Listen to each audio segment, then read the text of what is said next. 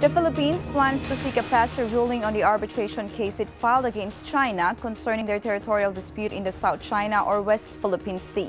Foreign Affairs Secretary Albert Del Rosario said he wants the advice of the country's legal team in the United States on whether Manila could request the International Tribunal to hasten the process since Beijing refuses to take part in the arbitration.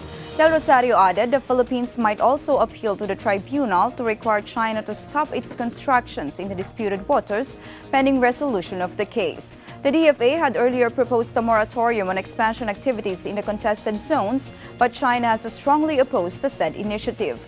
Manila's plan comes on the heels of China's continuous aggressive actions to cement its massive territorial claims in the West Philippine Sea.